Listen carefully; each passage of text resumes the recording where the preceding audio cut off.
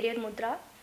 இதுக்கு முந்தின நம்ம நிறைய வீடியோஸ் பார்த்துருக்கோம். லைக் கெரியர் முத்ரா ஏன் ஸ்டார்ட் ஆச்சு, அதனோட நோக்கம் என்ன, அண்ட் கெரியர் முத்ரா ஒரு இண்டிவிஜுவல் இல்லை ஸ்டூடெண்ட்ஸோட லைஃப்பில் எந்த அளவுக்கு டீப்பாக வந்துட்டு ரோல் ப்ளே பண்ணுது, அண்ட் ஒருத்தவங்களை அசஸ் பண்ணுறதுக்கு நம்ம எந்த மாதிரியான டெக்னிக்ஸ் யூஸ் பண்ணுறோம், அதை பற்றியெல்லாம் நிறைய விஷயங்கள் பார்த்துருக்கோம். அண்ட் கவுன்சிலிங் பொறுத்த வரையிலையும் சைக்கோமெட்ரிக் அசஸ்மெண்ட்டோட இம்பார்ட்டன்ஸ் பற்றியும் நம்ம நிறைய டிஸ்கஸ் பண்ணியிருக்கோம். இப்போ நான் சொல்ல போகிறது அந்த சைக்கோமெட்ரிக் அசஸ்மெண்ட்டோட ஒரு ஆல்டர்னேட் டெக்னிக்கை பற்றி, which is nothing but DMIT. DMIT can be expanded as dermatoglyphic multiple intelligence test. இதை பற்றி இன்னும் நிறைய டீப்பாக டிஸ்கஸ் பண்ணுறதுக்கு முன்னாடி I'll just start with its history.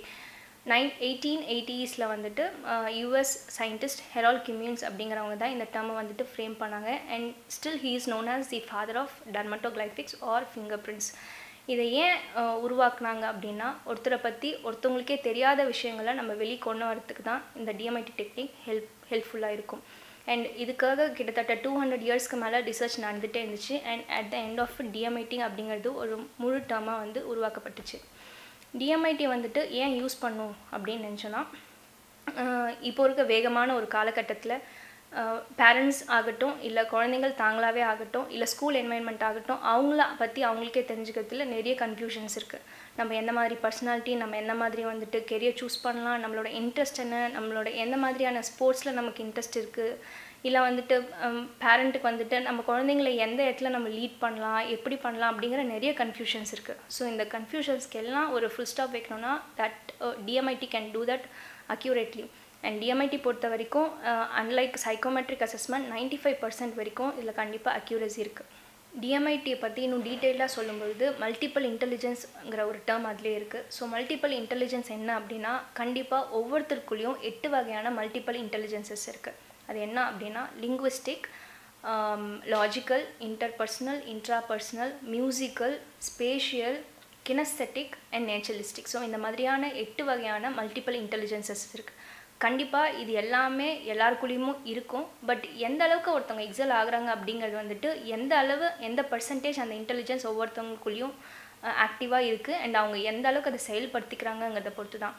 Say for an example, நேச்சுரலிஸ்டிக்னால் அவங்க பயங்கர பெரிய ஒரு ஃபோட்டோகிராஃபராக இருக்கலாம், இயற்கையை ரொம்ப விரும்புவாங்க. ஒரு சிலர் நல்லா பாடுவாங்க, ஒரு சிலர் நல்லா டான்ஸ் பண்ணுவாங்க, ஒரு சிலர் லாஜிக்கலி ஒரு டெக்னிக்கலி நிறைய விஷயங்கள் கற்றுப்பாங்க. ஸோ இதெல்லாம் எப்படி அப்படி சாத்தியம் அப்படின்னா, கண்டிப்பாக அதனோட பர்சன்டேஜ் ஒவ்வொருத்துக்குள்ளே ஜாஸ்தியாக இருக்கும் பொழுது அவங்க அதில் அவுட்ஸ்டாண்டிங்காக இருப்பாங்க அண்ட் எக்ஸலண்ட்டாக பெர்ஃபார்ம் பண்ணுவாங்க.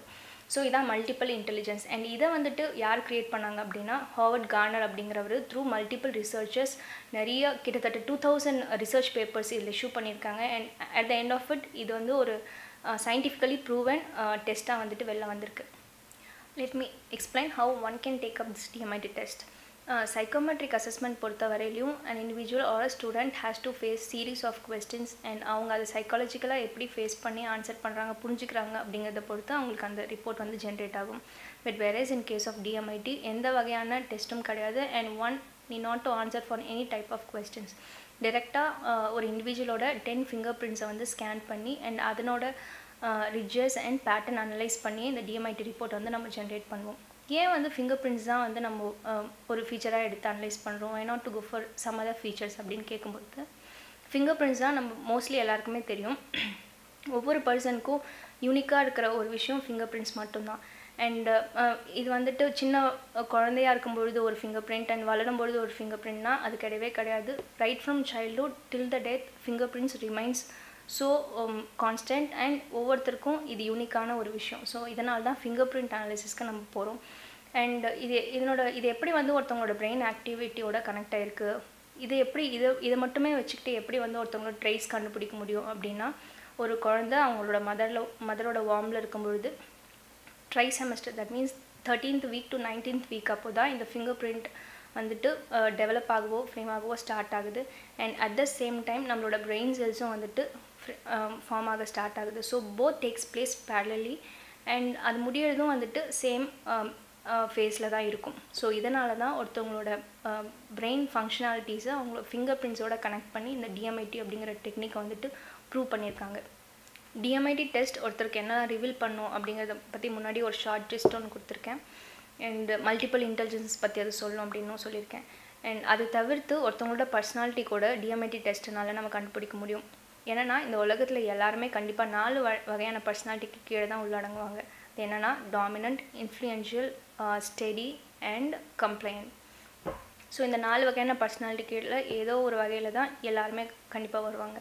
ஏன் நம்ம பர்சனாலிட்டி தெரிஞ்சுக்கணும் அப்படின்னா, கண்டிப்பாக எல்லாருக்குமே அவங்களோட பர்சனாலிட்டி என்னன்னு தெரியுமா? எல்லாருமே ரொம்ப பர்சனலாக ஸ்மார்ட்டாக இருப்பாங்க அப்படின்னு கேட்கும்பொழுது that's a $1,000,000 question where only few can answer to that.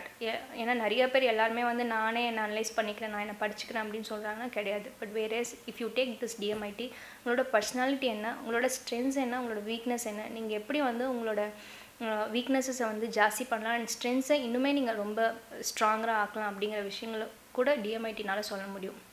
இது மட்டும் இல்லாமல் ஒரு ஸ்டூடெண்ட் 10th முடித்து 11th 12th போகும்பொழுதோ, இல்லை 12th முடித்து காலேஜ் போகும்பொழுதோ, இல்லை காலேஜ் முடித்து வேலைக்கு போகும்பொழுதோ, ஸோ அவங்களோட டிஃப்ரெண்ட் ஃபேஸஸ் ஆஃப் லைஃப்பில் கண்டிப்பாக இந்த DMIT ஒரு பெரிய வந்துட்டு ஒரு யூஸ்ஃபுல்லான ஒரு ஃபேக்டராக கண்டிப்பாக இருக்கும். ஏன் அப்படின்னா, ஒருத்தவங்க ரொம்ப கன்ஃபியூஸ்டாக இருக்காங்க, எனக்கு என்ன படிக்கிறதுன்னு தெரில, ரொம்ப கெரியர் ரிலேட்டட் கன்ஃபியூஷன்ஸ் இருந்ததுன்னா அவங்களுக்கு எந்த மாதிரியான கெரியர் அவங்க சூஸ் பண்ணால் அவங்களோட இன்ட்ரெஸ்ட் எந்த மாதிரி விஷயங்களில் இருக்குது அண்ட் அவங்க எப்படி அதில் எக்ஸல் பண்ண முடியும் அப்படிங்கிற விஷயத்தை கூட DMITனால் சொல்ல முடியும். Not only in case of scholastic stubs but also நான் ஸ்காலஸ்டிக் லைக் கோ கரிக்குலர் ஆர் ஸ்போர்ட்ஸ் விஷயங்கள்லையும் எந்த மாதிரி அவங்க எக்ஸல் ஆகலாம், எதில் அவங்களுக்கு வந்துட்டு எந்த மாதிரி பர்சன்டேஜ் இருக்குது. சே ஃபார் அன் எக்ஸாம்பிள், ஒருத்தவங்க வந்து பாடிலி பயங்கர ஸ்மார்ட்டாக இருப்பாங்க. So that kind of person can go in to sports field. Maybe அவங்க ஒரு பெரிய அத்லெட் ஆகலாம், எப்படி வேணாலும் இருக்கலாம். ஸோ இந்த மாதிரி DMIT எடுக்கும்பொழுது நமக்கு வந்துட்டு ஒரு பர்டிகுலர் பர்சனோட நிறைய டைமென்ஷன்ஸ் வெளில வரதுக்கு ரொம்ப ஹெல்ப்ஃபுல்லாக இருக்கும். அண்ட் நான் ஸ்போர்ட்ஸ்ன்னு சொல்லும்பொழுது ஸ்விம்மிங், செஸ், அவங்களுக்கு வந்துட்டு டென்னிஸ் நல்லா விளையாடுவாங்களா, அந்த மாதிரி விஷயங்கள் கூட like domain wise R field wise கூட அதனால் சொல்ல முடியும். ஐ மீன் report will be two elaborate like one நீ not to take up some other test again. DMITயில் இந்த ஒரு DMIT ரிப்போர்ட்டில் அவங்களுக்கு எல்லா வகையான பர்சனாலிட்டி, கெரியர் ரிலேட்டட் ஆப்ஷன்ஸ் எல்லாமே அவங்களுக்கு வந்துடும். ஸோ கெரியர் முத்ராவில் நாங்கள் எப்படி DMIT இம்ப்ளிமெண்ட் பண்ணியிருக்கோம் அப்படின்னா, லைக் வி ஃபீல் இது வந்து DMIT ஒரு குழந்தைக்கு தான் எடுக்கணும், பெரியவங்களுக்கு தான் எடுக்கணும், சின்னவங்க தான் எடுக்கணும்னு இல்லாமல் any kind of all Spears of people இதை கண்டிப்பாக எடுக்கலாம். அண்ட் நாங்கள் மெயினாக வந்துட்டு குழந்தைங்க ஸ்கூல் கோயிங் ஸ்டூடெண்ட்ஸ்க்கு வந்துட்டு ஃபோக்கஸ் பண்ணி இதை ஆக்சுவலி ஃபியூ டேஸ் பேக் வேலூரில் இருக்க ஒரு ஸ்கூலுக்கு வந்துட்டு அரௌண்ட் 150 to 200 சில்ட்ரனுக்கு எடுக்கும்பொழுது ஐ mean that's kind of elementary school. எடுக்கும்பொழுது கிட்டத்தட்ட 95% ஆஃப் அக்யூரசி ஒவ்வொரு ரிப்போர்ட்லேயுமே இருந்தது. பிகாஸ் அவங்க ஒரு டீச்சருக்கு தெரியும் என் குழந்தை ஓரளவுக்கு என்னோடய ஸ்டூடெண்ட் இப்படி தான் இருப்பாங்க, அப்படி தான் இருப்பாங்க. அவங்க நினச்ச மாதிரியே ஒரு குழந்தையோட பர்சனாலிட்டியான அவங்களோட லேர்னிங் ஸ்டைல் எல்லாமே வந்து அந்த ரிப்போர்ட்டில் ரிவீல் ஆச்சு. ஸோ அவங்களுக்கு ரொம்ப பெனிஃபிஷியலாக இருந்தது. ஒரு குழந்தை என்ன மாதிரியான லேர்னிங் ஸ்டைல் அவங்களுக்கு எப்படி சொல்லிக் கொடுக்கலாம் அண்ட் பேரண்ட்டுக்கும் அது ரொம்பவே யூஸ்ஃபுல்லாக இருந்தது. they were completely satisfied with this DMIT report. So DMIT test is just not a term. It can just like change one's future, knowing all their weaknesses, strengths and knowing all their good stuffs, everything. So ஒருத்தவங்களை வந்துட்டு improvise பண்ணிக்கிறதுக்கு DMIT அப்படிங்கிற ஒரு விஷயம் கண்டிப்பாக ஒரு important டூலாக இருக்கும். And thank you so much. We can get back in some other videos. Thank you.